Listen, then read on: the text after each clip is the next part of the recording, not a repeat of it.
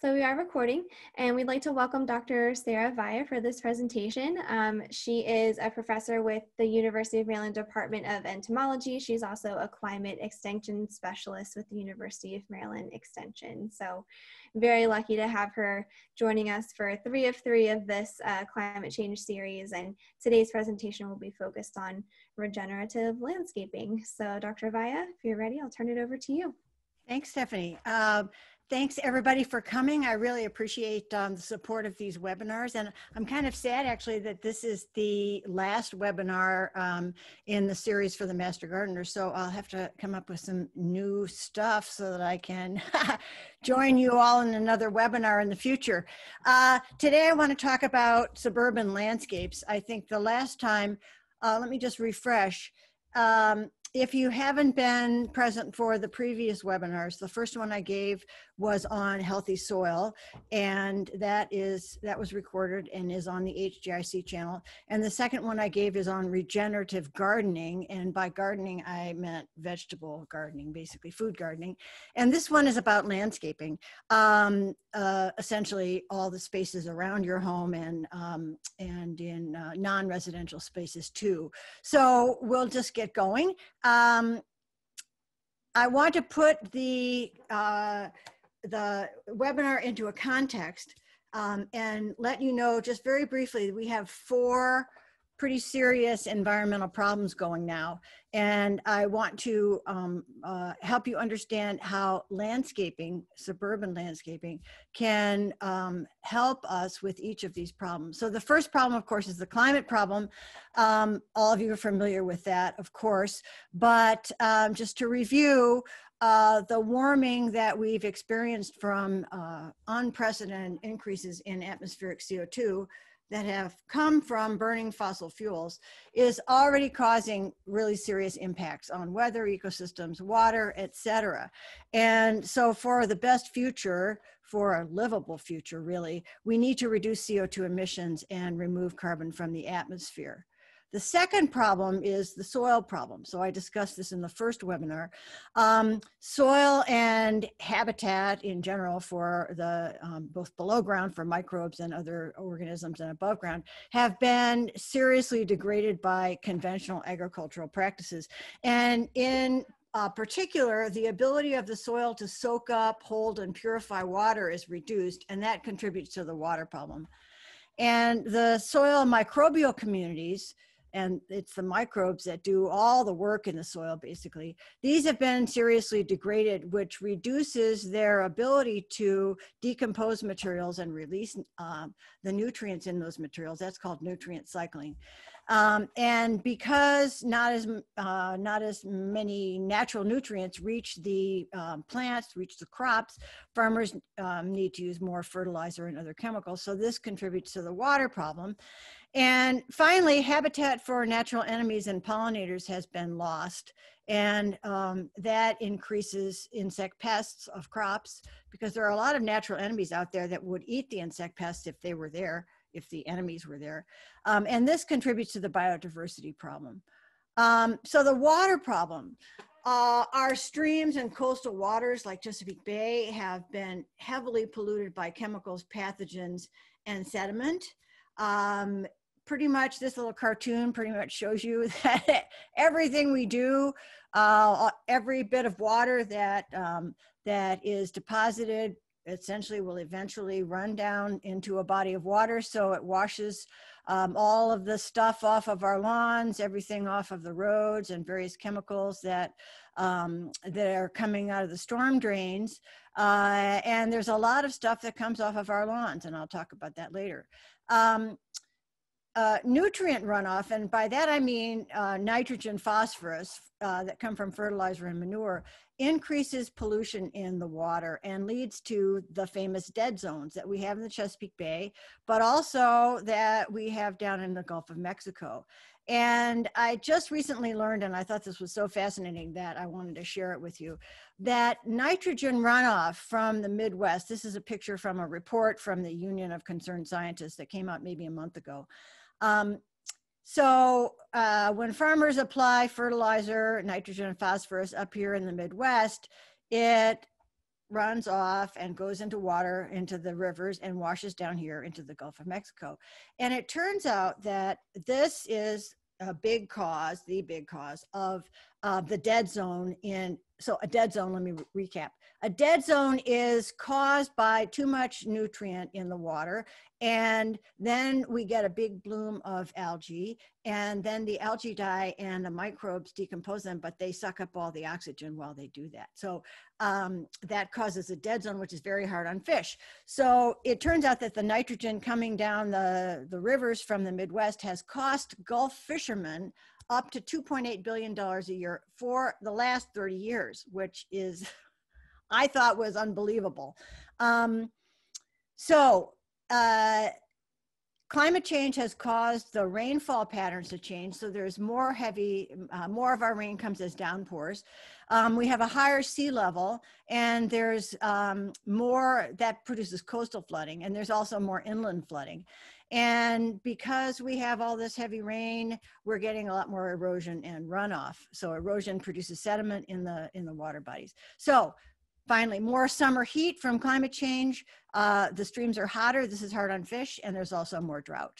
So finally, the biodiversity problem. We've had a huge loss of habitat and biodiversity from development, climate change, and our agricultural practices.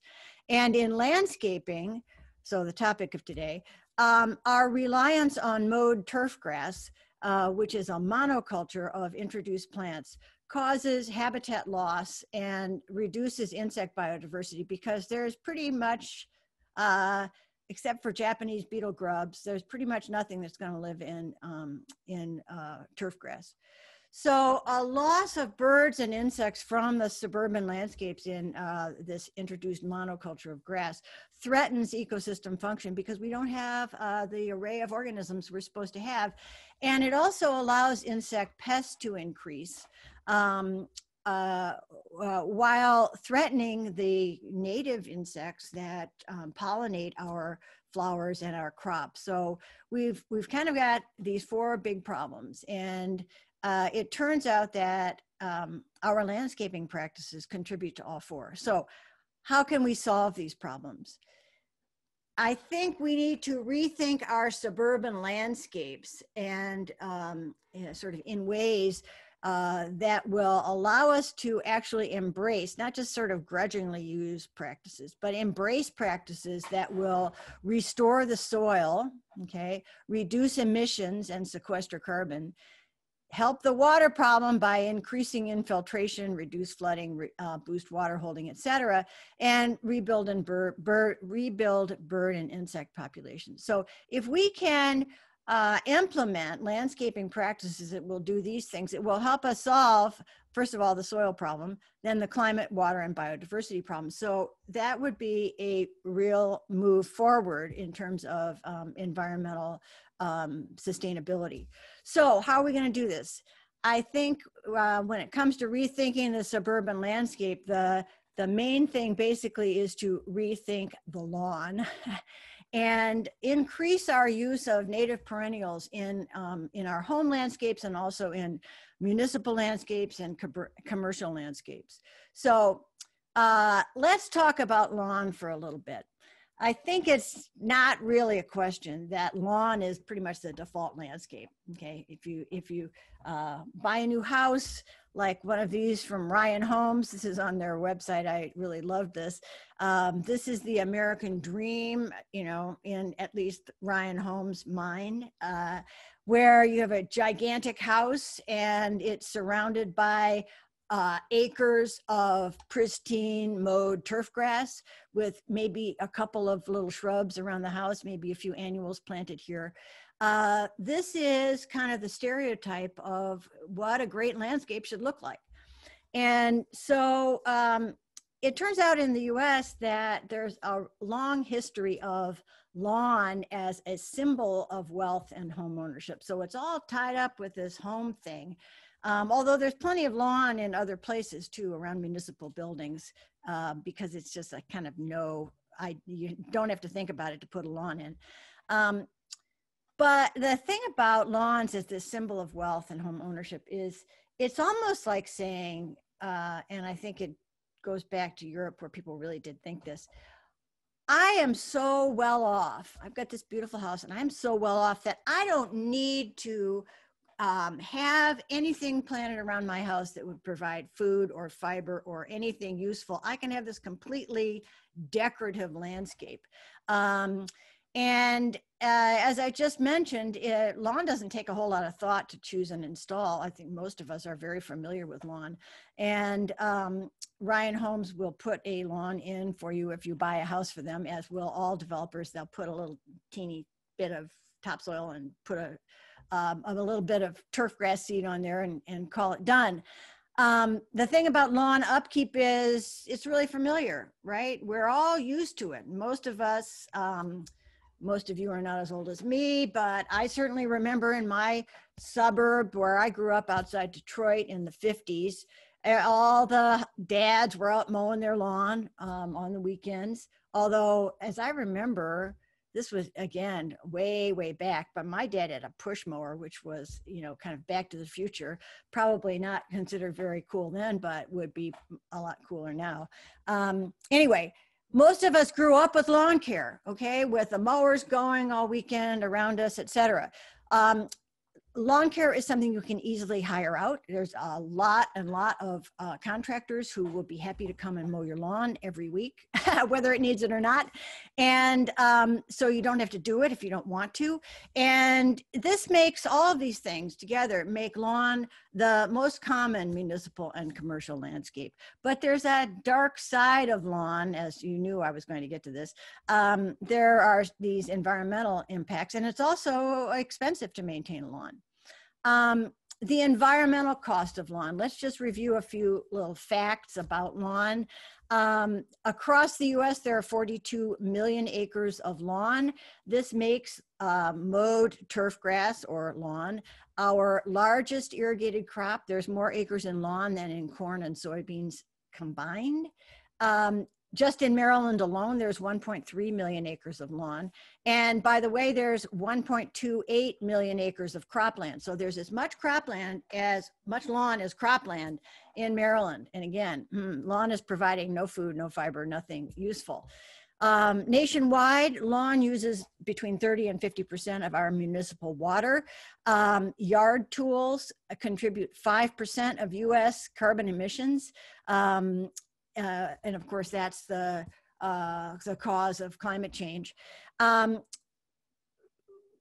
Well-meaning homeowners and other people who are in landscaping companies spill about 17 million gallons of fuel every year filling up their lawnmowers. Lawns are often over-fertilized, and that means that nitrate, NO3, runs off. That's a soluble form of nitrogen. And nitrous oxide, N2O, is emitted. And nitrous oxide is a very potent greenhouse gas, like 140 times or something like that, more potent than per molecule than carbon dioxide. And so the over-fertilizing of the lawn and the runoff of lawn fertilizer is contributing to the water problem and the climate problem. It turns out, this comes from the EPA, although it's been scrubbed from their website. I couldn't find it anymore on the website. I went to a page that said this doesn't exist anymore. Anyway, 10 times more nitrogen and chemical runoff comes from lawns, this is per acre than from agricultural fields. So farmers sometimes take get a real bad rap for polluting the water, but actually a lot of the excess fertilizer is coming from lawns. And as I previously mentioned, lawn is a monoculture of introduced species of turf grass that are bred specifically to look like this, right? And so they require a lot of maintenance. So lawn contributes to all four of those key environmental problems. I wanted to show you some information from California because I really couldn't believe what I read about yard tools in California. Okay. How many yard tools are there in California? Just for a point of information, there's 13.7 million passenger vehicles.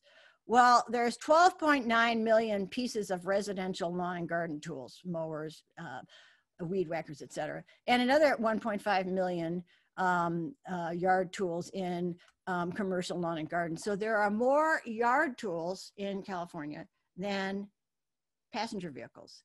Now, what about emissions? 1 hour of lawnmower use, lawnmowers are very inefficient, is equal in terms of emissions from burning the gas. It's equal to driving 300 miles from Los Angeles to Las Vegas in a Toyota Camry. Okay, now, so that's a average car that gets sort of average mileage. 1 hour of lawnmower use equals 300 miles of driving.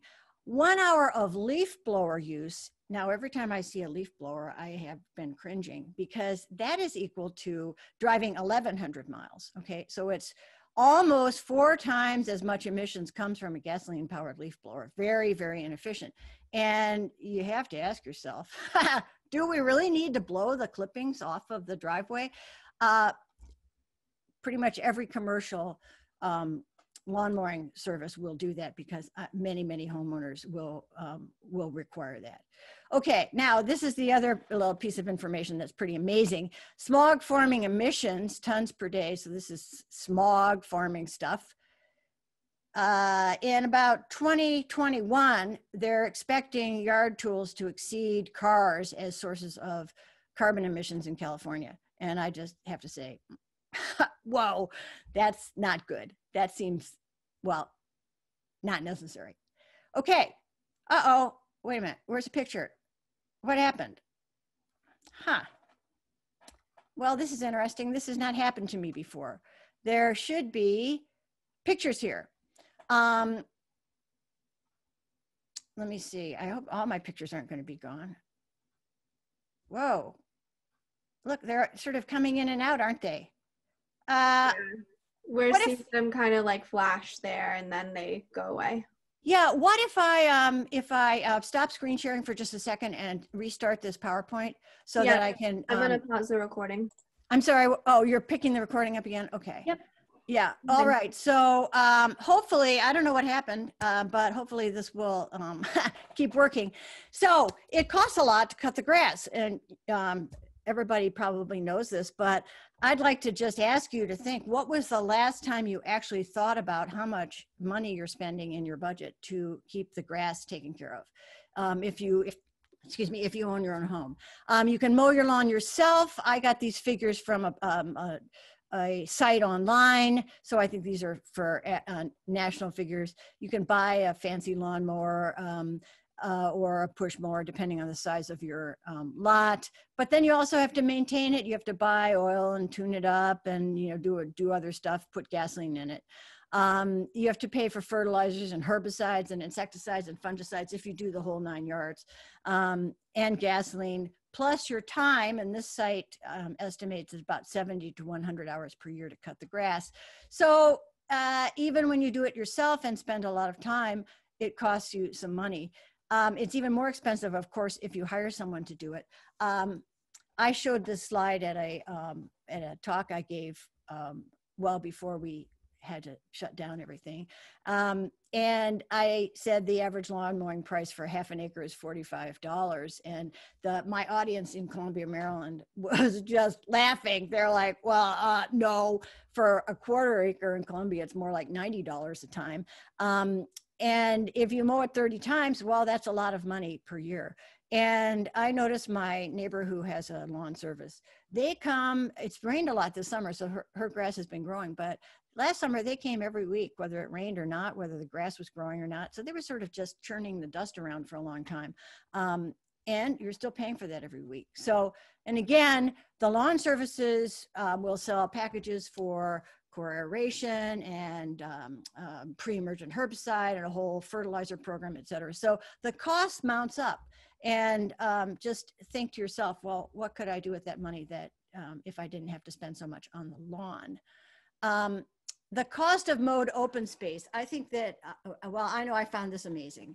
Howard County, Maryland, that's where I live, has about 4,000 acres, probably more like 5,000, but 4,000 acres at least of mowed turf grass. This is outside of parks. Columbia, Maryland has 1,600 acres of mowed turf grass, again, outside of the parks. And all these acres, 5,600 acres altogether, are mowed every 1 or 2 weeks during the summer. And so that means that carbon emissions are coming from burning thousands of gallons of diesel every summer. Tons of fertilizer and chemicals are applied.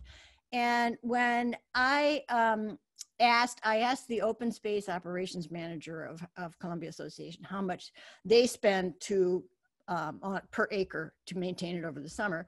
And he said $750 per acre, but that's using their equipment and their people, which they paid for separately. When I posed the same question to utilities supervisor at Howard County, he told me $2,000 an acre. $2,000 an acre for 4,000 acres. So that's, unless I got my math wrong, $8 million a year to just cut the grass in Howard County, basically. If we had a different vision of the open space, it could be part of the climate solution instead of part of the problem. And that's what I want to talk to you about today.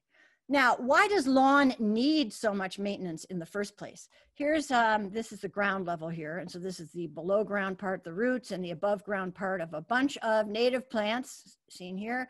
And in this little box is lawn.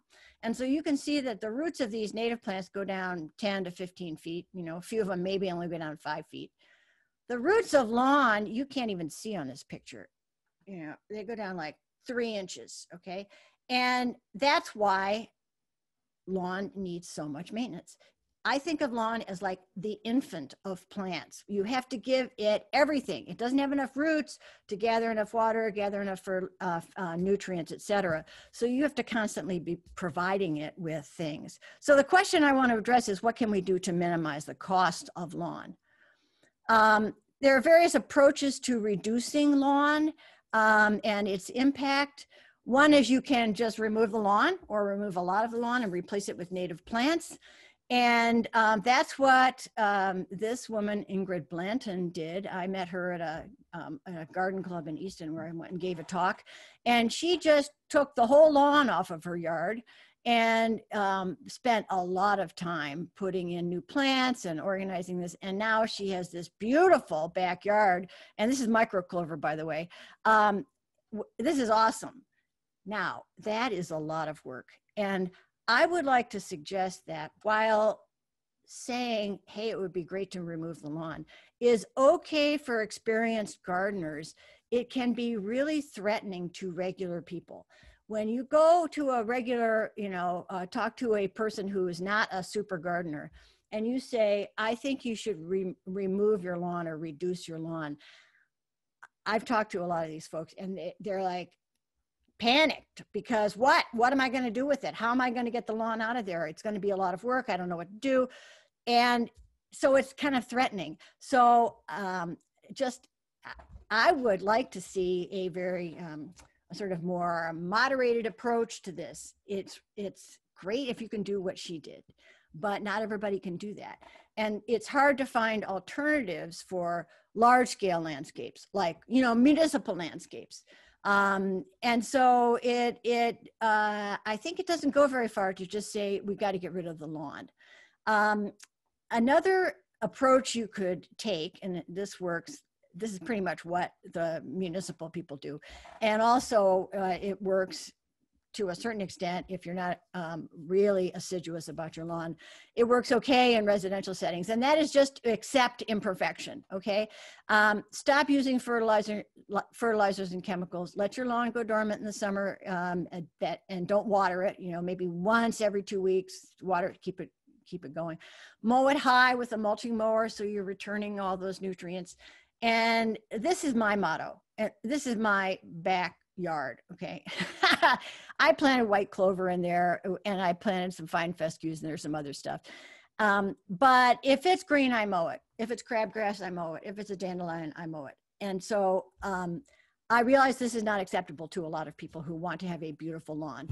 But if you don't care that much, it is pretty easy to put some white clover in there with your grass seed, and that'll provide nitrogen, and then you can just mow it and it'll be really great. I'm not going to say anything more about that approach. What I'm mostly going to talk about is to find a substitute for lawn that sort of fills the same niche, but is climate friendly. And this is what I've been working on recently, and I call it the lawn mimic. Looks like lawn, but it doesn't have the bad attributes.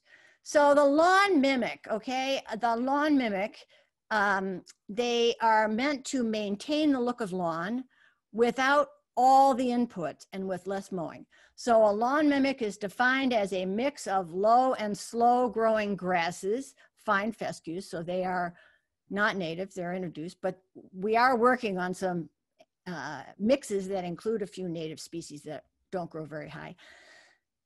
So you make a mix of these fine fescues, and you can add microclover, which is a smaller version of white clover, which doesn't have as many blossoms, which I think is important to a lot of people because people tell me they worry about bee stings. If you're not worried about bee stings, you can put white clover in. It's a lot cheaper and easier to get. The idea with the lawn mimics, and I will point out that these two really beautiful pictures come from a Howard County gardener, David Alexander. I don't know if he's a master gardener or not, but he put fine fescue and microclover in his yard, and then he made this nice edge of just microclover. So the reason to add the clover, of course, is because clover fixes nitrogen. That is, it takes nitrogen out of the air and turns it into essentially fertilizer in the soil, and the lawn, the grass can pick that up, and so you don't have to fertilize. So no fertilizer or chemicals, about 10 to 20% as much mowing, which is huge, right? If you could reduce all that fuel use and all those emissions to 10 or 20%, would be great. So that's around, up to 80% less carbon dioxide emissions and some carbon sequestration. Some of these lawn mimics have roots that go down maybe, I don't know, a foot. This is a little area along my driveway where I overseeded, because this was just a bog. There was really not very much grass here. I overseeded in the fall last year and again in the spring, and the fine fescue mix came up, and I think it looks pretty good. And this is I mowed it about 5 inches, and this is about 2 weeks after that. The fine fescues grow up a little taller, but then they sort of flop over. Now, again, from afar, I think it still looks fine. If you're, want a nice cut lawn, you'd have to cut it. But again, only maybe 3 or 4 times a summer. Okay. So golf course people, it turns out, have been experimenting with fine fescues for quite a while. But the idea of using them as a way to reduce carbon emissions in landscaping really hasn't sort of penetrated, certainly the climate conversation. And together with the open space operations manager of Columbia Association, Nick Mooneyhan, and Julie Cosentino, who is the Bee City person from Howard County, I applied for, and we were awarded a Howard County Innovation Grant this past year. And we are doing some experimental field trials of 4 different lawn mimic mixes. 2 of them contain a native grass as one component. And we're doing 2 kinds of trials. One, we're planting these mixes on bare ground so we can see what they look like, when they're not trying to grow through something else. And so this is in my sort of back part of my property. And we made these plots. We took off the sod, and then I planted them with these mixes. So there's several copies of each mix, and in several copies of each mix in sun and in shade. Okay, so here are the shade plots. This is all planted now. This is 60% shade cloth, so it shades this. And this is what the plots look like about a month ago, after we had to spray some herbicide because we had an enormous weed problem. Now, in retrospect, I'm thinking, why didn't I realize that? Because this used to be a pasture that I had abandoned and didn't do anything with except mow a few times a year. So it has just a gigantic amount of weed seeds in the seed bank. And so, of course, the weeds just came right up as soon as we exposed bare soil. And so the chief lesson so far is that site preparation, if you're going to have bare ground, you've got to get rid of the weeds a couple of times after they first germinate.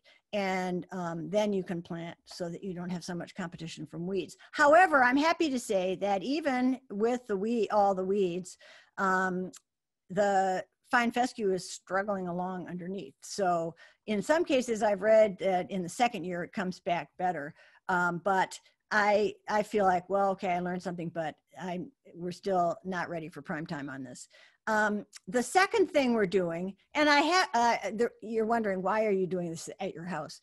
I had to do these at my house because we had planned, we have sites that we're allowed to work on in the Columbia Association and in Howard County, but we couldn't go there and work together because of the shutdown at the beginning of the summer. So we're hoping to put in our real trials in the fall, in the next month or so, for the grasses anyway. And I thought, well, maybe I can learn something by doing some trials at my house. So that's what I did. The other part of the lawn part of the innovation grant is overseeding. So in most cases, there's already lawn there.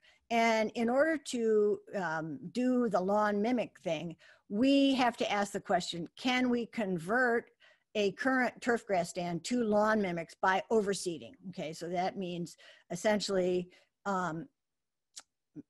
giving an opportunity for the lawn mimic seed to come up in an existing lawn. And in order to do that, this is again along my driveway, closer down to the street. I cut the grass not short enough, and I core aerated it. So core aerator pulls up little cores and exposes, sort of roughs up the surface. And I put my seed mixes along here. And my neighbors are wondering, what the heck are these little flags along the driveway? And a UPS guy runs them over, but okay. Anyway, the benefits of this is that we could, if we could overseed, probably have to do it a couple of times, maybe 3 years even. But if we could overseed and get the fine fescue mixes to sort of take over the existing turf grass stands, then we could really convert the thing to a low maintenance landscape without really anybody even knowing, which I think would be great. And it would transform this mowed open space into something that would be low maintenance, yet keep that look. Okay, so there's, we wouldn't turn everything into a prairie meadow, which would, I'd love to have prairie meadows on 4,000 acres, but that's not very likely, right? People aren't going to accept that. So we could transform the mowed open space to a low input and low mow area, but keep that same look. The benefits of overseeding, again, as compared to the standard status quo I described, no fertilizer or chemicals, up to 80% less mowing. The cost would be potentially reduced, and this is after we get it established, from $2,000 an acre to maybe $400 or $600 an acre, for a gigantic savings for Howard County based on that 4,000 acres. And a huge reduction, up to an 80% reduction of emissions from mowing. I've learned something so far, which is I didn't cut the existing turf low enough, and I didn't do a lot of other things I could have done to suppress the growth of the existing turf and let the lawn mimic grasses grow up. So site preparation is another, is the big thing here too. So I did learn something by from this little experiment at my house that I think will be very helpful to us. But it's a process. These things take time. Now, the second thing that I want to talk about is increasing the use of native perennials in landscape beds, making these beds bigger and using native perennials instead of annuals. So, here's a very familiar picture of, any Home Depot in the spring, filled with these flats of beautiful annuals, all blooming perfectly, all planted in plastic pot things. I'm sorry, I forget what to call them. They're not pots because they're not individual, but they're little pot flats filled with peat-based mix. And so they're really not very environmentally sound, because although you can recycle these plastic things, most people don't, they just throw them away. and they buy these things every year, right? So compared to using only annuals, if we put perennials in, it would save resources and time, and it would reduce the carbon footprint because we wouldn't have these single-use plastics, and we wouldn't be using, you know, repeatedly the peat, which is not very climate friendly for various reasons. If we put in native perennials, it would increase pollinators and the biodiversity, which is what we want. If we put these native perennials in, they would sequester carbon because they're deep rooted. And you can go back and look at that slide I showed initially where some of the purple coneflower, I think the roots only go down 5 feet, but some of the grasses and other flowers, the roots go down maybe 10 or even 15 feet. These plants sequester carbon, which means they store carbon in the soil, which is great. They take carbon out of the atmosphere for photosynthesis and store it in the soil. That's good. It keeps it out of the atmosphere. They also improve the soil, add organic material, etc. And by doing that, they increase water infiltration from rain and help manage stormwater. And they can be used in a lot of different settings. So this is a really beautiful meadow. Somebody put it in a park. You can plant these native plants in, you know, little patches in urban settings. This is Elvia Thompson's Annapolis Green headquarters, where she's got a nice native garden in the front of that. This is a ferry terminal, a picture I got from National Park Service. So you can put these plants in beds in a lot of different places. And they can be planted at any scale, from a meadow behind a new community, okay? And actually this is really a wonderful story. I would love to see this happen more. This is from a book from Catherine Zimmerman. Where's my mouse? Catherine Zimmerman, published in 2010, about meadows.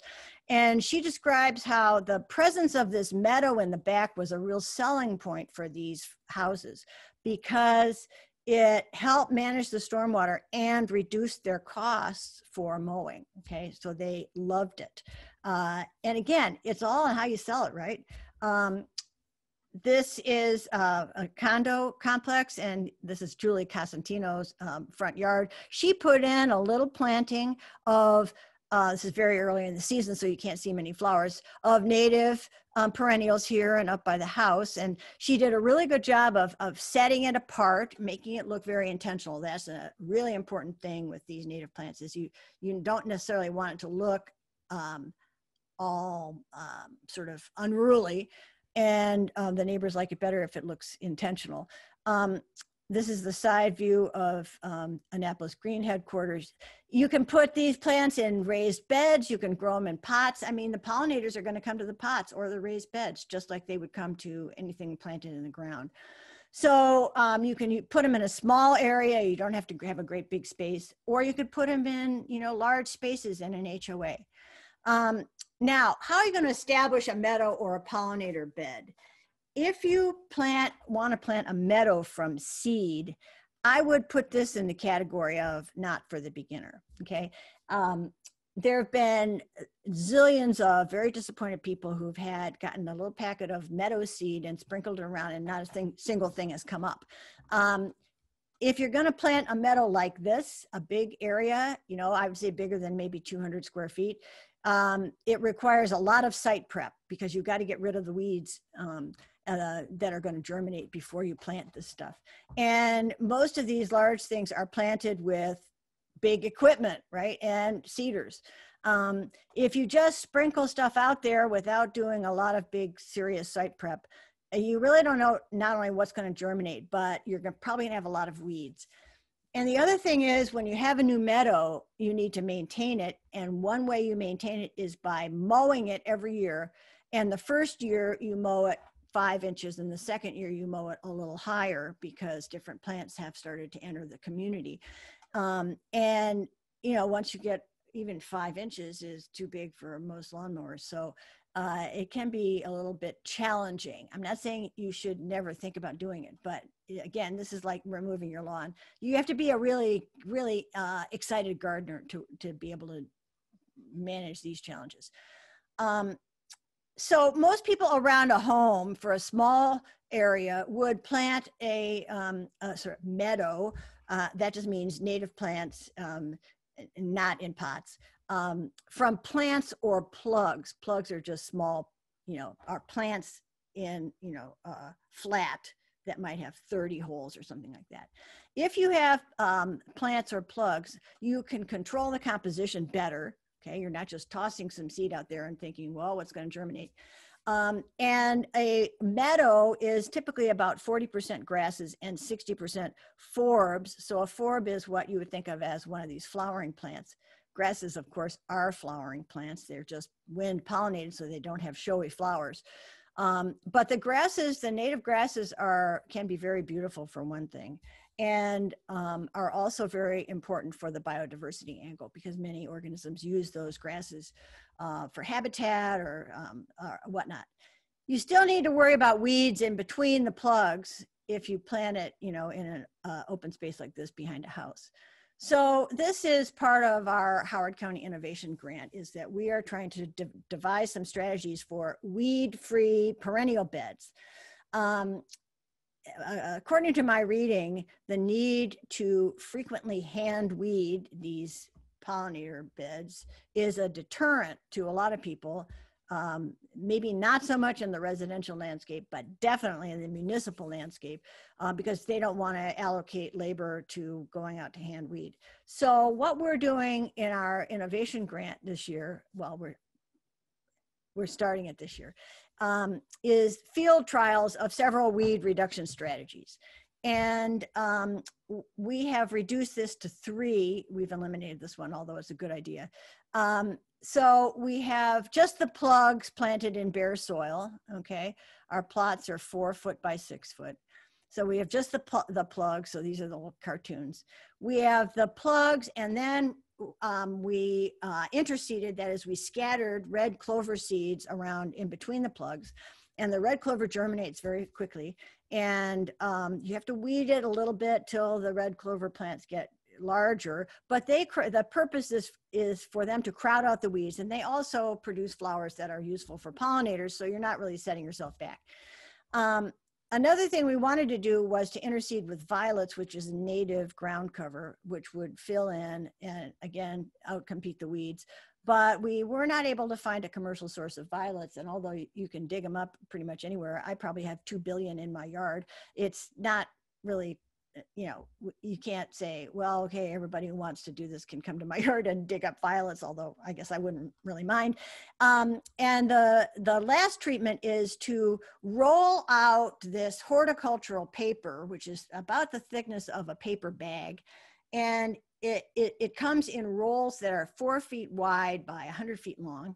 And so just conveniently, our plots are 4 feet wide. So I just rolled out a piece of this paper and cut it off, and we planted the plugs right through the paper. Okay, and the idea is the paper is going to inhibit the weed germination in between where the plants are growing. So we only have a little area right around where the plug went in where we might get some weeds.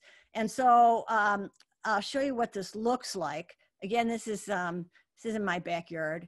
I want to point out this tool. This is a life-altering tool. I forget what it's called. The Pro Plugger, maybe, I don't know. The idea of it is it makes these little holes, which are 3 inches in diameter, and you can put these little rings on here to make them varying depth. The deepest is 5 inches, and you can put a ring to stop it at 2 inches. And so these are the plots. We had, there's 6 of the plots, 4 on the side and 2 here. We had 2 copies of each of 3 treatments: the bare ground, the paper, and the clover. And this is what they look like after they were all planted. And the bare ground and the clover, I prepared the plots by just measuring out where I needed a plug and doing this. No crouching with this tool, which is a bonus, right? No crouching. And the great thing is you can just stamp it down, maybe 6 or 7 times, and the plugs go up in here, and then you dump it out. So it's very fast to make an array of holes. And then you just fill in with a little extra dirt so your plug is all happy.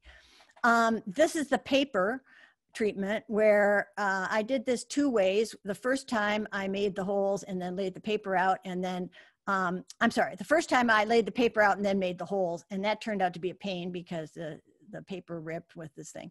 So then I made the holes and laid the paper out and then cut a little X right over each hole and put the plug in. That worked great.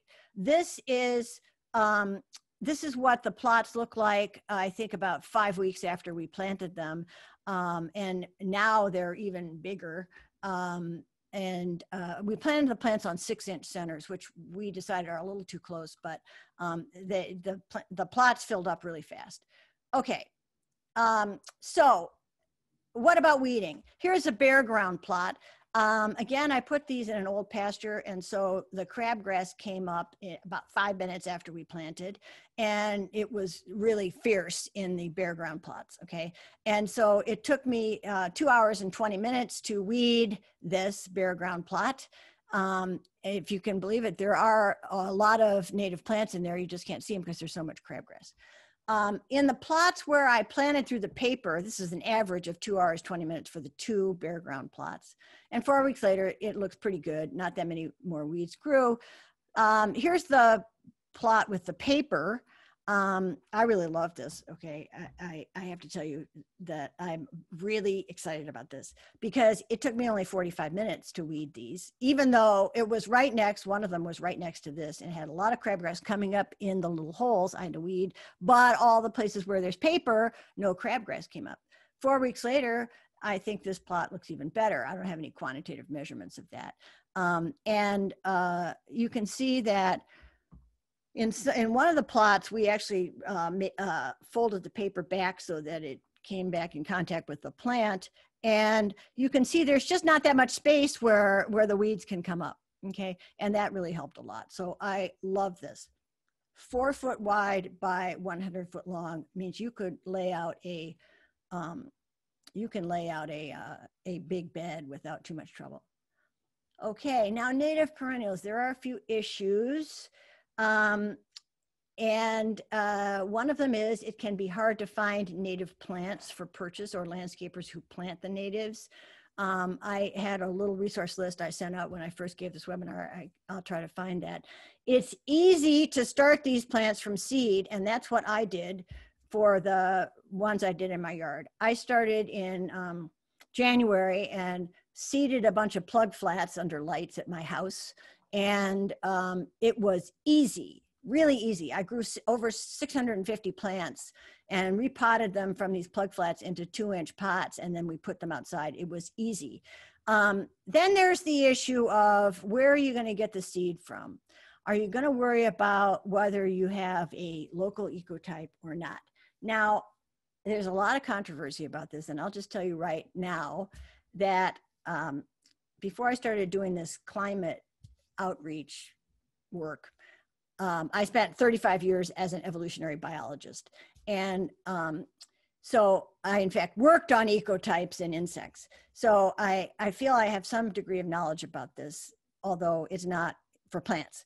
So the question is, are locally adapted plants, that is plants that come from a particular area, better or more natural to have than just genotypes from someplace else that you might buy? So if you go to a seed company and you just buy a pollinator mix, then you might get different ecotypes. Now, if you go to Ernst Seeds, which is a big, Ernst Conservation Seed, they are really big on ecotypes. And so you can get, this is a native pollinator mix. It has a lot of grasses in there. The Virginia wild rye is a Pennsylvania ecotype. The partridge pea is a Pennsylvania ecotype. The rest of these are just generalized. Black-eyed Susan, coastal plain North Carolina ecotype. Well, is that going to do well when I plant it in Maryland? All these Pennsylvania ecotypes. Well, Pennsylvania is pretty close to Maryland, but it's not exactly Maryland. It's not exactly where we're going to plant the things. And here's the sort of evolutionary point of view. The idea that people have is that if you bring a genotype of some kind of black-eyed Susan, say, from Missouri and plant it in Maryland. So I buy seeds from Roundtree Seeds and plant them in Maryland. that those are going to be maladapted to Maryland, and they're going to bring in genes that are maladapted, and they're not going to do very well. But the evolutionary point of view says also sometimes new genes from someplace else provide raw material for a burst of new adaptation on the spot. And I think that's important. So by no means is this a closed question, but I don't think it's obvious that we need to buy ecotypes from close by. Also, if you think of climate change, we really don't want to buy ecotypes from north of us because it's only getting warmer, right? So it's a complicated thing, and you can get as lost in this as you want, but I'm going to get out of here before I get too much more in the weeds, so to speak. If you put in pollinator plants like this, I'll just generally call them pollinator plants, native perennials that pollinators use, there's a lot of both climate and watershed benefits. You can use deep-rooted native plants in swales like this down the middle of roads, because roads are usually in the median, they're usually contoured so the water will flow down and there's drainage or whatnot. If you have a big bed running down the middle of a road like this, first of all, it reduces the amount of lawn to mow, but it also will help, it's like a little mini rain garden. It will help absorb the water because the water will infiltrate into the soil better when you have deep-rooted plants like that. So it helps control flooding. It'll boost pollinators because there are going to be a lot of pollinators going onto these plants, and it will help sequester carbon. So climate benefits from sequestering carbon, water benefits from controlling pollinator and controlling flooding, and boosting pollinators, just a benefit. So here's a really nice cul-de-sac, and I think this is a town in Indiana where they planted native plants. This is a commercial office park, it looks like, and they put a really nice rain garden in there. I would like to see a lot more of this, and I think if we could advertise a method like the paper, where we could plant this, maybe this is 300 feet long by, I don't know, 20 feet wide or something like that. So we just roll out the paper. I mean, it's work, right? But then the mowers don't have to go in there, and you get all this watershed bonus and whatnot. So I would love to see this happen. Around residential areas where you have these catchment ponds, these are just a mess because all the fertilizer comes off of the lawn, goes into these ponds, and you can see it's growing a bunch of algae. It's really not a good situation. In contrast, if you surround the pond with a meadow like this, and this is again from that book from Catherine Zimmerman, then these plants are intercepting a lot of the runoff and keeping it from getting into the pond. And they're also helping with water infiltration, so that helps with flooding. So this is a huge bonus, and it saves the homeowners a lot of money in mowing. This is a big bonus, but it takes a little bit of outreach to get most people familiar with the idea. Because when you say, I want to plant a pollinator meadow, a lot of people will think that's going to look really ugly. That's going to look like my neighbor's place when they don't cut the grass. It's just going to look like a mess. But I think with a little bit of training and more understanding, people will see that these don't have to look messy, okay? And also people will understand their benefits, and that also helps. I mean, I think this looks a lot uglier than this, if you compare these two. Okay, now I want to do a little diversion just for 1 second. In Columbia and a lot of places in inland Maryland, we have a lot of stream erosion, okay? Now this is a picture, I don't remember where this is from, but this is a picture where the stream bank is only about 2 feet high. So that to Howard County, that's like, we don't have a problem here. But before you know it, this is going to be 5 feet high, 10 feet high. It's going to be really eroded down, okay? Because the stream comes whipping around here. The homeowner has mowed up to the edge. You can see where the roots are. There's no roots on this turf grass, right? And so there's nothing to hold the stream bank. The stream in a flood stage will just come whipping around here, and it'll crumble, crumble, crumble, and it'll eat this person's yard. So the idea is, first of all, do not mow to the edge. That is easy, right? You just say, stop mowing. Don't mow right to the edge. Let the grasses grow up. And what happens is if you stop mowing, perennial grasses, there's tons of grass seed flying around everywhere. Perennial grasses will come in and start to, native grasses will come in and start to grow there. And it will not look bad because you will have it mowed, up to say 6 feet from the boundary, and it'll just look like a little natural area. Or you can very intentionally plant some deep-rooted grasses, and my current favorite is Virginia wild rye. It does okay. It's really attractive in the winter because it has these inflorescent stalks. So here's where the seeds grow, and they turn brown and they stand up all winter after the seeds have fallen out. They still look really beautiful, and it would be actually a very pretty boundary in the backyard. And a lot of nurseries grow plugs of this stuff, and I grew some from seed last year, and I can attest to the fact that the roots grow really fast. I didn't have as deep plugs as these, but the roots grew right out the bottom. And they started coiling around. So they were like 2 feet deep by the time I planted the plugs, if I uncoiled them. So you could plant those along a stream, and it would stabilize that and save Howard County and every other county from, in 4 or 5 or 10 years, coming back and having to do the serious stream rebuilding, which costs millions of dollars, right? If we nip it in the bud, well, nobody's worried about it. We don't have to do that. So I think that would be a bonus. Can I go a few more minutes? I think we have an hour and a half. Stephanie? Yeah. Okay. Yep, you're good to go. We are scheduled until 3. Oh, till 3? Yes. Oh, well, don't tell me that. I won't go that long. I want to answer a question. Okay. But I wanted to also bring up some other things you can do with beds in your yard if you take out the grass, okay? And I got a lot of inspiration from this book by a woman named Bree Arthur. And I, of course, forgot what the name of the book is, but it was published her name is B-R-E-E Arthur, in 2018. And she's not the only person talking about this idea of foodscaping, but the idea is to plant food in your landscape like it was an ornamental. And so she really takes this to extremes, which I think looks great, but I have to tell you that I would forget where all my plants were.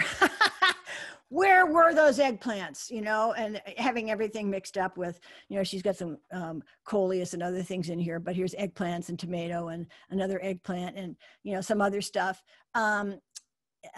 Here's a nice border. That's another thing, is that you really keep your neighbors happy if you make your beds with perennials or native plants look intentional. That is, have a nice border. She plants wheat in her backyard, which is pretty cool. And also oats, and these look beautiful. It looks like ornamental grasses. So she suggests to create a neat edge, okay, a border, using herbs, garlic, peanuts. She lives in North Carolina, so peanuts grow there. Although I've grown peanuts here, and they really are beautiful plants. Mix vegetables with flowers behind the edge, okay? So you've got a nice edge. It's like this, they planned this, okay? And then you mix everything up back there. She has, I can't remember if I have a little picture of this, but she has a little sitting area where she has, instead of ornamental shrubs, she has blueberries and raspberries. So she's used a lot of edible shrubs in the landscape, aronia, which are like blueberries, service berries, edible trees, hazelnut and fruit trees. And she replaced her ornamental grasses with, grains, which she then harvests, which is kind of cool. She made a plan for her whole property. So again, this is again from her book. And so here's her house, here's the front yard. And you can see right off the bat that she planned the beds to have a pleasing shape, curves like landscape. It looks beautiful, right? Landscape designer. So she's got these nice symmetrical curves, and yet she's planted edible stuff in here, okay?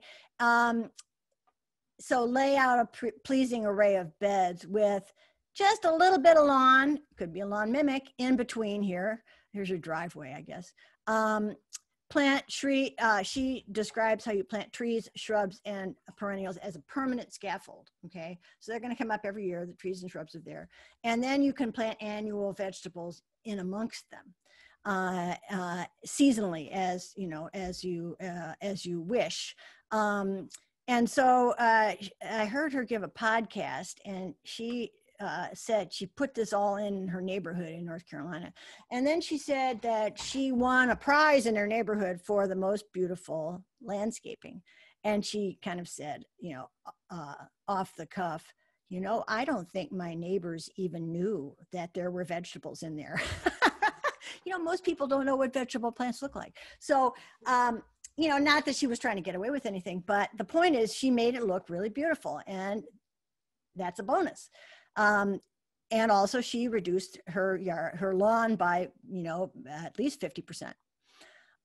Another vision for like a development is that you can progressively reduce the turf grass among a group of houses.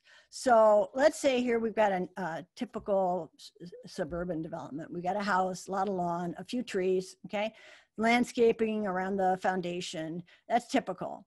Well, the first thing that people say is start around the edges, you know, using the trees and around your property line, and make a bed and that you can sort of expand. So you can start. I'm sorry, I did not mean to click that. Oh boy, stand by. You can make start with a bed around a tree. You could make a bed around each of these trees and make them bigger and bigger, and just have a meet, you know, as your time permits, and put in some ground covers and some other stuff in there, leaving just a small area of lawn around the house, you know, for your barbecue or your kids to play or whatever. And then if you're working with your neighbors, ideally you'd have all of them doing this until the whole neighborhood has a lot of contiguous trees. And this is one of those neighborhoods where there's no fencing in between. A lot of contiguous trees, and it's really a great habitat for wildlife and insects that are beneficial. Okay, most insects are beneficial. And if you give insects and beneficial animals habitat, then they will come and live there, and you won't have as many non-beneficial animals. And this is very good for the soil, for water management, etc. I would love to see this kind of thing become the norm instead of, you know, this with that big algae-filled catchment pond in the back. Okay, you may or may not know that your landscaping is a very good way to reduce energy use in your home. If you plant evergreens on the north side or the windy side, so this is like this, okay? These are deciduous. I don't have a picture of that. Oh, north side, evergreen, where the wind is blowing, they can block the wind. So that wind, of course, is whistling through your house. Even if it's well sealed, it still uses power because it cools the outside of the house. Deciduous trees on the south and west side. So here's that picture. This is the south side where the sun is cycling over. And in summer, the tree shades the house, right? Because the leaves are on it. In the winter, the leaves fall off, and so the sun can come and warm the house. So that's great. If you do these things, you can save about 20% on your air conditioning. If you have shade on your air conditioning unit, or if your builder was smart enough to put the air conditioning unit on the north side, you can save a lot more on your air conditioning. I have a heat pump, like most people around in Maryland, I think, and it cools by exchanging the heat from the inside, which seems improbable, but it works. But my heat pump is sitting out there in the sun. It gets really hot, so the metal was just like really hot. And I tried to grow some trees, but you know, it takes a while, and I didn't get enough overhang. So I put up a beach umbrella on a stand, and I tilted it so that it would shade the HVAC unit. Now you have to be very careful not to interfere with the airflow coming out of the top, right? Key. But I shaded it, and then the surface of the thing was cool to the touch. And so I wasn't able to measure exactly how much I saved, but I know I must have saved something because it wasn't fighting this, you know, solar gain on the HVAC unit. Shrubs around the foundation, not really close. You don't want to have it really close because you have rodents and stuff, but a little bit away from your foundation will also reduce heat loss. Now, what if you want to do something in your yard that is, going to be like put in a meadow or something? And you have to work with your neighbors and the homeowner association, the local government. And in Howard County, there have been some nasty situations where, one or two people in a homeowner association has made a big deal about someone putting native plants in their front yard. And it's become just an awful thing, awful divisive issue. So before you start, it's probably worth knowing the rules and weighing your options. What are the rules? Does your homeowner association say every front lawn has to be grass and nothing else, or what? Make your yard fit in with the neighbors. Now, the yard that I'm thinking of was beautiful, and this woman has beautiful beds, but the person was adamant that anything that looked like, that wasn't an annual with weed cloth, et cetera, and bark was messy. But one thing you can do, first of all, you could use a lawn mimic, and you could put a lawn mimic in there and nobody would even know it wasn't a regular lawn. And the other thing is you can make it look intentional. So this, for example, this person has got a nice little edge of lawn. She's got a curved border, so it looks really intentional, mows right up to the edge, and so it looks like somebody planned this. You can put these are called cues to care. In other words, somebody's paying attention. You can clear edge, you can add yard accessories like a bird bath. You can keep it tidy, right? So don't let it look all overgrown. That'll make the neighbors a lot happier. Share your vision even before you do it and your design with the neighbors, and maybe to the board, right? Reach out to your homeowner board and or the local government, depending on who's in charge, with information about the environmental value and the cost savings of your plan to the neighborhood. And start small, right? Maybe start in the backyard, okay? This is a process, and it takes time to get people's ideas changed from everybody has got this expanse of mowed grass to people have things that look a little different. And so I would just like to encourage you that I know all of you go out and work with people, when you encourage people for watershed purposes or for pollinator purposes to put in native plants, make sure that they know that they'll have better success if they make it look tidy, and that it might take some time. But the point is, be enthusiastic, be persistent, and stay positive, okay? The person I'm thinking of in this homeowner association forged through and managed to, this is not her fault. This is that would be like victim blaming, but her neighbors did not support her as well as they could have. And so be enthusiastic, be persistent, and stay positive, okay? Now, there's some really nice case studies. A person I know in Howard County heard one of my talks and decided she wanted her townhome community to do something. And I didn't know this was happening until she emailed me like the day they were putting it in. And so this is an area that she went to talk to her board about the environmental and ecological benefits of reducing the amount of mowed grass. And they thought that sounded pretty useful to consider. And so they told her she could have this little corner for a demonstration. Okay, so it's pretty typical right now. It's got a little hedge of some trim shrubs and mowed grass, and it's all nice and neat right around the sidewalk. And Jean researched her options and made a plan and worked with the landscapers. The landscapers put this thing in and they're maintaining it.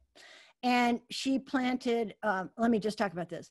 And so they came up with a plan, which I think looks really great. There's some native grasses back here. There's a few other native plants. Now, this is the way most people will want to start.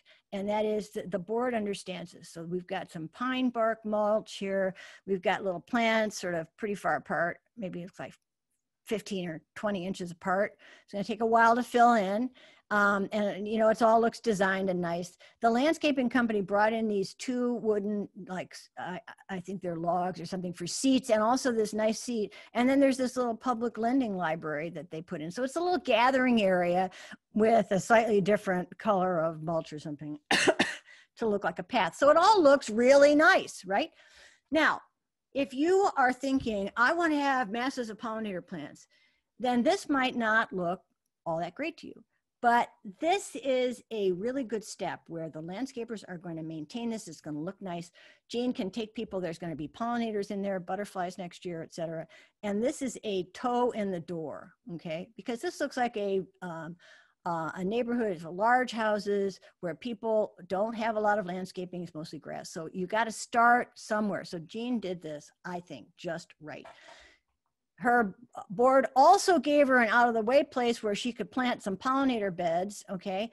And she plans to expand that next year. She planted little squares. She's going to make them curved. She's going to put in more native plants. And, you know, she's starting small. She's building on it. And I think she did it just right because she can take her neighbors and they'll see how all the good things are unfolding. So I'm going to end there.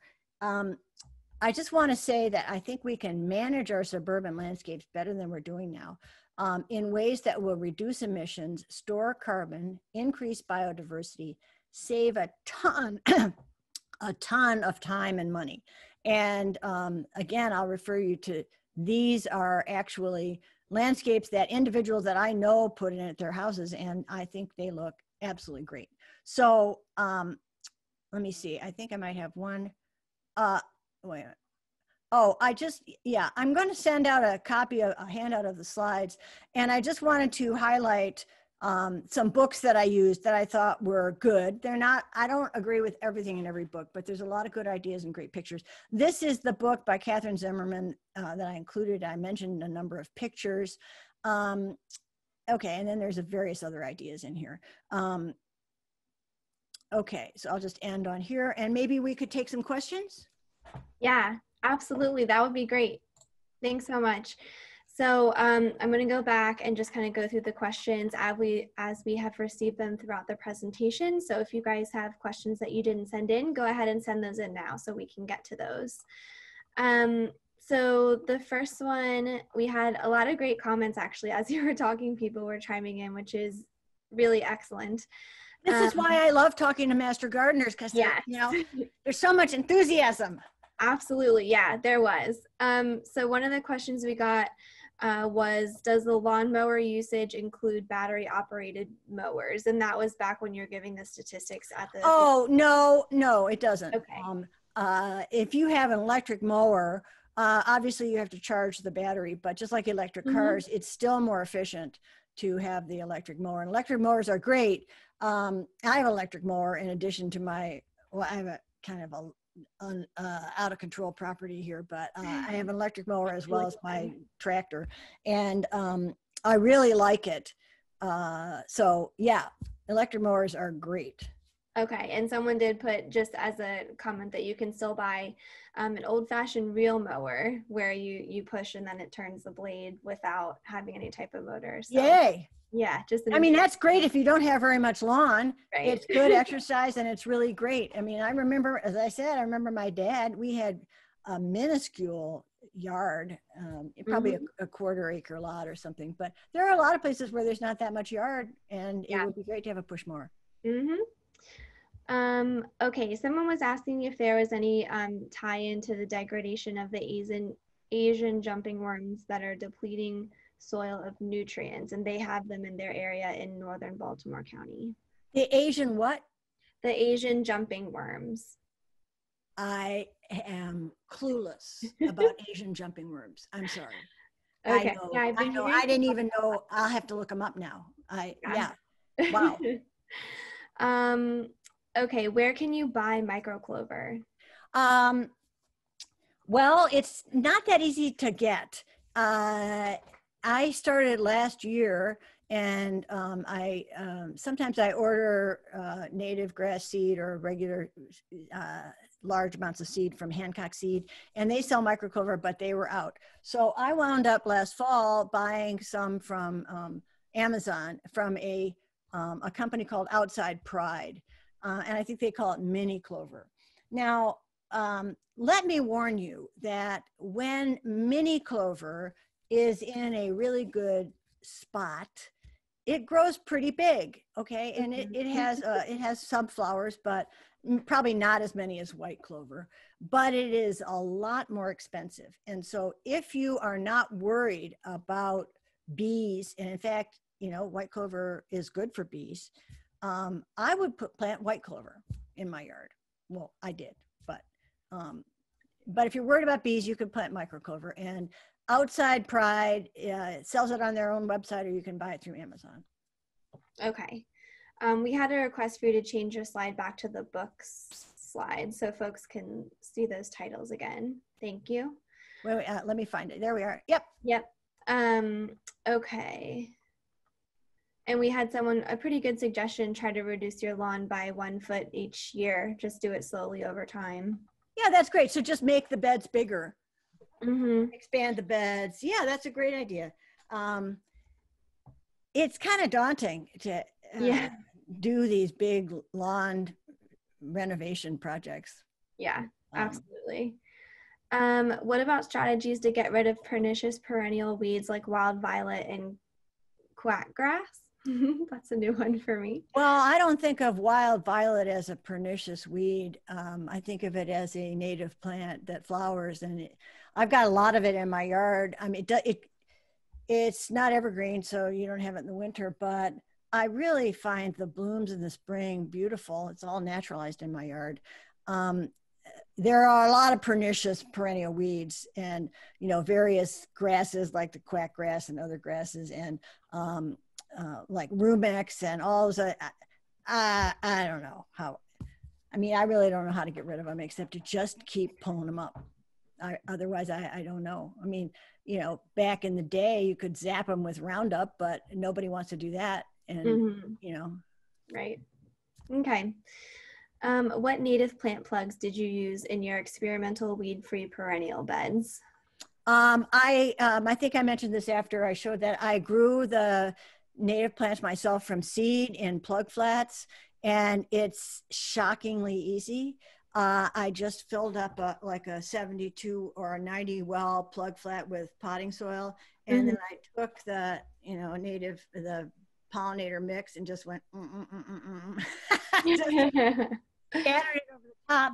Next time I'm going to mix it with sand like they recommend for you when you're broadcasting outside, because I got too many plants in each plug. Yeah. But I didn't think I'd get anything, right? And it turns out most of the plants in the mix will germinate at least a low frequency without some special treatment. And so if you're just doing like this, you're putting down a lot of seeds, you're going to get some of even the rarest ones germinating, and you're going to get a lot of the other ones. So I used the Howard County pollinator mix that they got from Ernst, and it has blue stem and a bunch of other stuff in it. I also used a pollinator mix that I got from Roundtree Seed in Missouri, and it was also really great. When a lot of things came up in the plug, then when I was transplanting, I would just take the plugs out and gently separate the plants, and maybe I'd get 5 pots out of one of the plugs if there were a lot of plants that germinated. Wow.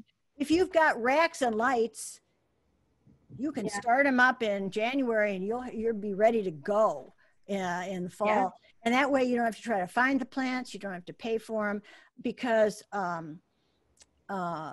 if you buy plugs commercially, they're really expensive.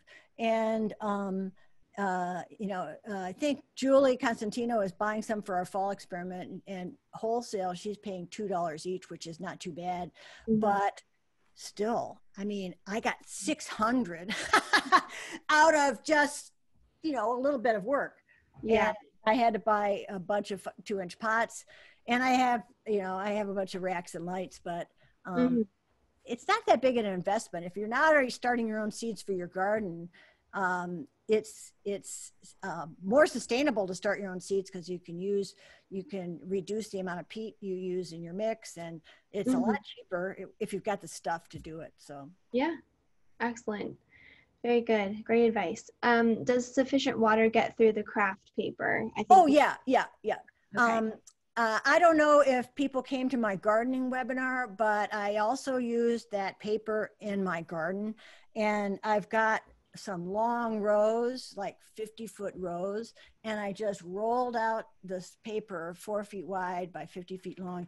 And if you're interested in this, you can go back to the video that's on the HGIC site, and you'll see how to plant beans, I just cut little sort of strips out of the paper and planted the beans in the strips. And it really worked. I couldn't believe it. It really worked and kept the weeds down. And that I put drip, what do you call it? Soaker hose underneath the paper. Mm-hmm. And so it was just like, no fuss, no muss. Yeah. And now the paper's starting to deteriorate. So it's all, recycling. Excellent. Very good. When you talked about working with HOAs, someone wanted to know, was the landscaping in the HOA community paid for by the community? Yep. Well, it always is. Yeah. It's paid for by their fees. Mm-hmm. And so, they, again, talk about not thinking about it though, right? You pay your fee and then you see the lawnmower guys and you don't connect. Oh, if they didn't have to mow the lawn as much, it would save me a lot of money. But that's how in this Catherine Zimmerman book, the developers or somebody sold it to the residents as being a cost-saving measure to have that area around that catchment pond put into a meadow. Yeah. So it's just like, well, are you just going to stay with the same old, or are you going to try something new, but then you have to teach people? Sure. What are the plants in David Alexander's photo? Oh, fine fescue mix and microclover. Awesome. Thank you. How do you deal with deer in very large shady areas? Fine fescue loves the shade. The clover, not so much. The microclover did okay in the shade. I think white clover wants a little bit more sun. Deer,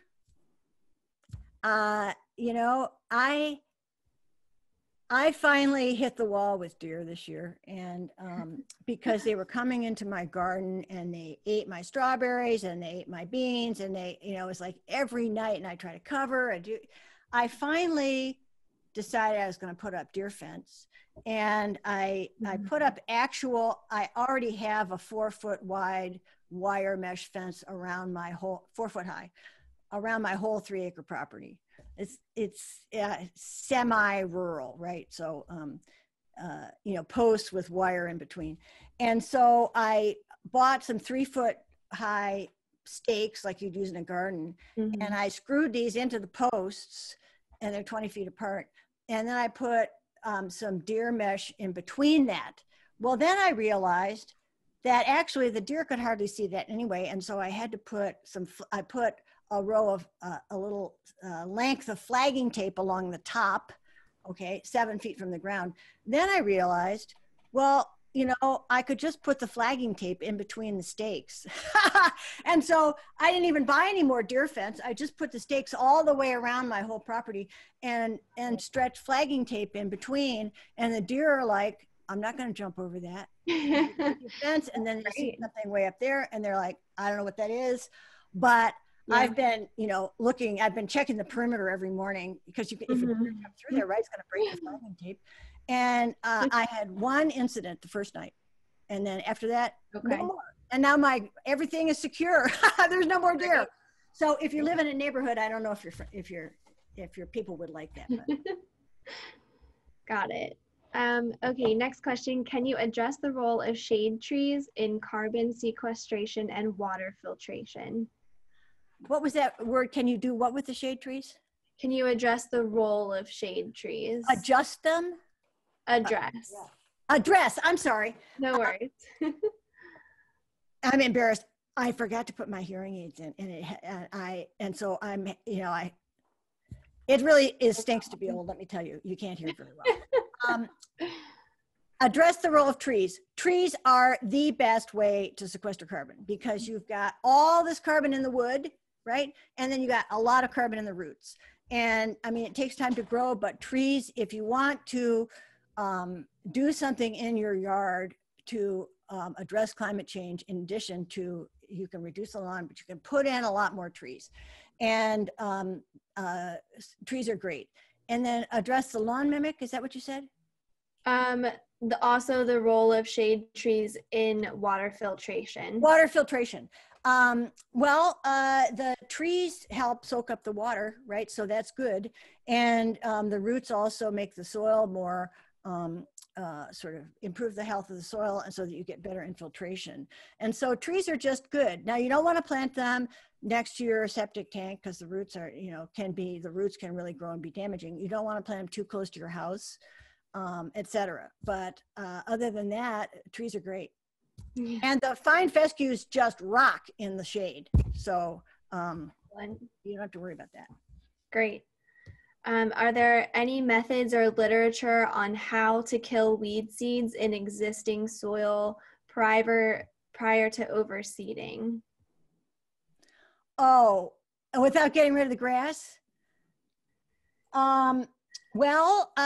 Here's what we're going to do in the fall in our overseeding trials. You can put down broadleaf herbicide. That's not going to kill grass. And what we're going to do, okay, let me preface this by saying nothing is perfect, okay? So I have already accepted in my own mind that we're going to need to apply some herbicide to get these things going. And so what we're going to do is we're going to cut the grass really low so it kind of maims it, the existing grass, sort of scalp it. And then I might not have the order of this right. We might put the broadleaf herbicides down first and then cut the grass. I can't remember. Because if we cut down the weeds too short, they won't take up any herbicide. But then I think we're going to have to probably herbicide a couple of times to keep the weeds out while the grass is establishing. I listened to a webinar about fine fescues on golf courses, and they basically said, when you're establishing these things, you have to herbicide them for the first year.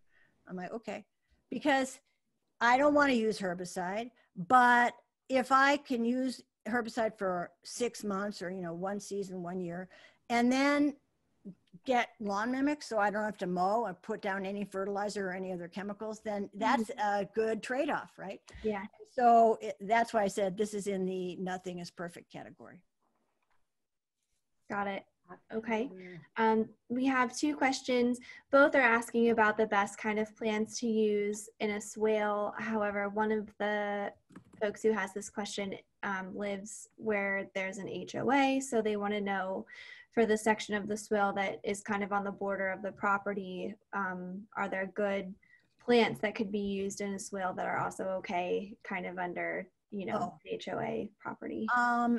I'm not a big expert in that. I think the first question is whether in the swale there are times when it remains very wet. If it's just a sort of gentle thing like this, then, and it doesn't really like flow with water for more than a little bit, you can just put grass in there, okay? And that is actually something that they use in agriculture. They use these grassy swales to direct runoff away from fields in periods of high rain, and then it's just grass the rest of the time. And if it's a shallow thing, you can just mow it. So if you can get away with that, that would be great. If you really need something big that is more like a sort of rain garden thing, or like that swale I showed going down the middle of the road, there's lots of different rain garden plants that you can find, different rudbeckia and other things. I'm no expert, so I don't want to really recommend that, but. Got it. Yep. Okay, next question. Are there any thoughts on plants that aren't going to fare well as the climate warms? All plants. It depends on how warm it gets. If we do nothing, we're going to, by 2100, well, I won't be here, but by 2100, if we do nothing and the global average temperature rises by 8.5 degrees Fahrenheit, there will be many places where plants will, crop plants are just not going to grow, and there's not going to be enough water. So that's the kind of extreme. and that's business as usual. Don't do anything to change things. That's not, we don't want to live in that future. So we really need to do something. On the more near term, in our neck of the woods, things are getting hotter, and the summers are, we've had a lot of rain recently, but again, a lot of variation from year to year with the rain. Last year we didn't have rain for like 8 weeks, and so, you know, the plants need to be able to weather dry or wet, and increasing heat. So you wouldn't want to pick plants for your garden that are already at the southern end of their range, because then if it warms up, they're not going to be able to survive very well. So like if you were picking trees, in fact, if there are quite a few studies on this, picking trees, it's a good idea to pick trees that do well in, you know, more southerly states, North Carolina, South Carolina, et cetera. Because it's only going to get warmer. Those hardiness zones are just marching northwards. So, you know, I'm not meaning to be an alarmist, but the average temperature in the U.S. has already gone up over 1 degree centigrade, and we're heading for over 4 degrees centigrade if we do nothing. And we really need to do something. So, yeah, that's a good advice. Next question is about violets. This guest has a bed of wild violets, which they love, but by not mowing it, they're getting bindweed coming in, and that needs hand weeding. So do you have any suggestions for that? Oh, it doesn't matter if you mow. I have a lot of violets in my yard. I mow, and they do fine. Yeah, I have a lot of bindweed. I hate that stuff. It's all over the place in those lawn mimic plots. But has the person had trouble with the violets not doing well if they mow? I mean, just mow like 3 or 4 inches. Okay, that makes sense. How do you feel about using sedges? I why not, right? I don't have, actually there is a sedge that I've got growing out along my driveway, and I have an area by my driveway where my neighbor, who has 17 acres, all their stormwater comes through one culvert underneath their driveway, which comes whipping right along my fence. And I have a long driveway, which sort of extends from my main property. But this water comes swooshing down there. And I have been planting a bunch of native grasses and whatnot in there. And it turns out some sedges have appeared out there, and I don't really know what they are. I grew some Pennsylvania sedge, and I was a little bit down on it for a while. I bought one pot and divided it and put it out, and I thought, oh, this is really growing slowly, but it spread very quickly over 1 year. So I got a whole bunch of plants then this year. So I think sedges are great. I think to a lot of people, they just look like grass. So I don't think you get a lot of mileage out of planting sedges instead of, I mean, you could have a whole lawn of sedges. That would be great. You wouldn't have to have grass. You wouldn't have to mow it. I think we're at the limit of my expertise here. That's fair. We did have one person who said they thought master gardeners were not supposed to promote any companies. So is Ernst okay or not okay to recommend? Just to clarify, we aren't recommending any businesses here. If someone, you know, they had asked where to find something, and that was how Ernst got mentioned. So you are correct in that master gardeners cannot promote or endorse any companies. Someone asked if somebody asks you where to get something. I wouldn't consider that promoting a business. Yeah, I think that's just information. That's where it's found, right? But you can't say, you know, this company has the best one, or we this one. Yeah. You know. But you could say, you could go to Ernst Conservation Seed, you could go to Prairie Moon, you could do, you know, where. Sure. Yeah. As long as there's no preferences shown. Yeah. Kind of similar. Someone is asking about the paper that we're talking about that you used, and if there's a brand or an official name, but it looks like it's just kind of that brown craft paper. No, it isn't just brown craft paper, because brown craft paper is thinner. That's what I initially thought I was going to use. Yeah. Then Okay. I got this stuff. I got it on Amazon. You can get it elsewhere, called Weed Guard. And it comes, I was delighted to find it came in these big rolls. And so I bought my first roll, my first 100 feet I got from Amazon. And then they raised the price or something on it. And when I went to buy another roll, I just Googled Weed Guard. I think Weed Guard Plus is there's a heavyweight version and a lighter weight version. I like the heavyweight version. And I bought my second roll from a place called Gempler's, which sells everything. The paper itself was really cheap. They had a very high shipping charge, but it turns out still to be cheaper than Amazon. So just Google Weed Guard paper, and then you'll see what you have available. Okay, great. So you've just got a couple other comments, but it looks like no other questions here. You guys are great. You got a lot of good questions. There were a lot of good questions. Yes, absolutely. So let me go ahead and stop the recording. I actually have one more that was sent to me directly. All right, thanks, Jay. Go for it. Could overseeding work on overtaking stilt grass? Yeah, that's one of my goals. Because the stilt grass comes up when there's very little competition. And in my backyard, I had a ton of stilt grass, and which means in the winter you have nothing, right? Because it dies back. So I overseeded last fall with this fine fescue mix, and it came up. It did really great. And then the stilt grass wasn't able to germinate. And then I made a fatal mistake, which was it had been raining, and the grass was growing really fast. And so my son came over to cut the grass, and I said, well, crank the mower down because I'm really tired of cutting it so often.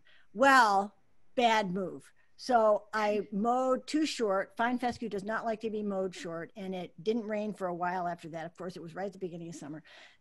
The end of that sad story is the fine fescue kind of died back, and then the stilt grass came back because there is an endless supply of seeds, stilt grass seeds in the soil, because they produce about 1 zillion seeds each. And so you've got to keep a cover on there. And the fine fescue will, especially, there are several kinds.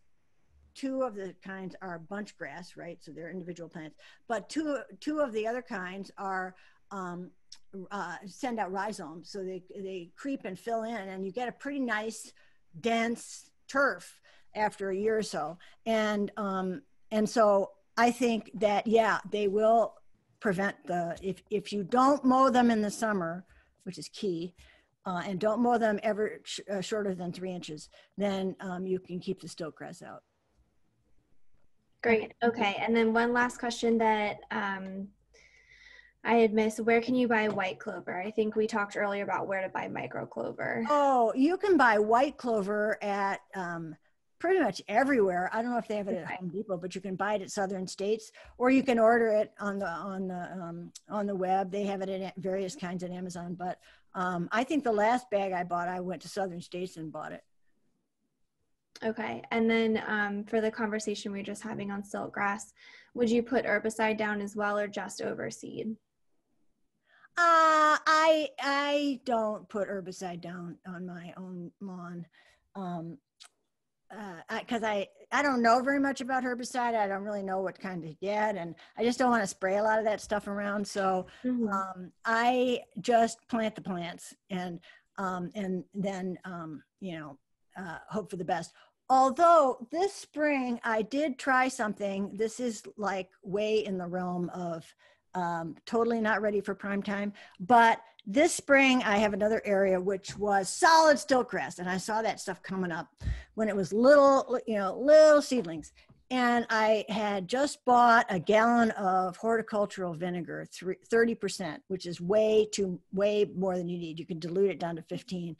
And I went out with that 15% and I sprayed an area of that stilt grass, and those little seedlings immediately croaked. And because seedlings don't have any root to sprout. They get no energy underground to sprout back up again.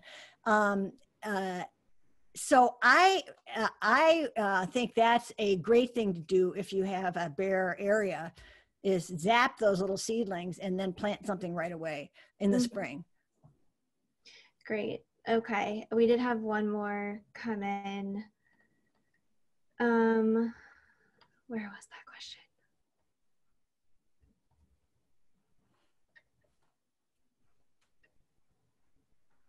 Okay, maybe we didn't have another one come in. Oh yeah, where do you buy fine fescue? Well, if you want pure fine fescue, you have to go on the web and look for it. We are using these custom mixes that of the sort of newest seed varieties, which actually I was really lucky. I had a seed company. I asked the seed company to donate 10 pounds of each of like 6 kinds of seed for our experiments, which they did, because you can't buy the stuff on, homeowners can't really buy the stuff. You can get a custom mix, but anyway, there are a couple of companies that sell pretty good mixes, and this is what I used in my backyard. It was a mix from, again, that company Outside Pride that I bought the mini clover from. And I think it's called something like Legacy Fine Fescue Mix, but it was great. I mean, the mixes we're testing might wind up being better, but there's nothing wrong with this. And I think you can get individual fine fescues at Ernst. And there's 4 species of fine fescue, so you probably couldn't go wrong if you just mixed them in equal proportion. Mm-hmm. Yeah. Great. Any advice on how to get rid of Virginia buttonweed? I don't even know what it is. Okay. I'm sorry. No worries. I probably have it, but I don't know what I don't know. Yeah. Are lawn mimics commercially available? No, not yet.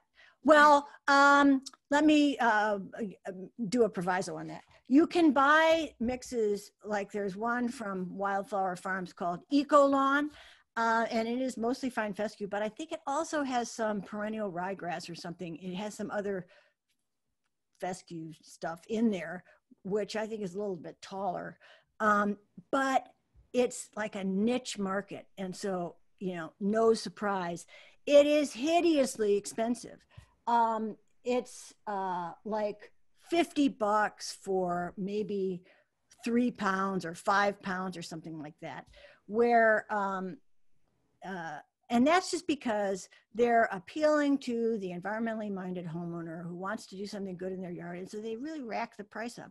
I think that I got 10 pounds of that Legacy fine fescue mix for much less than $50. I don't remember how much it was, but I have remarked in my own mind how the sort of, if you Google no mow lawn, you'll get stuff that isn't all fine fescue. It has a few other things in there that grow taller, and it'll be really expensive. Got it. Okay. That was the last one that came in, so I'm going to stop the recording.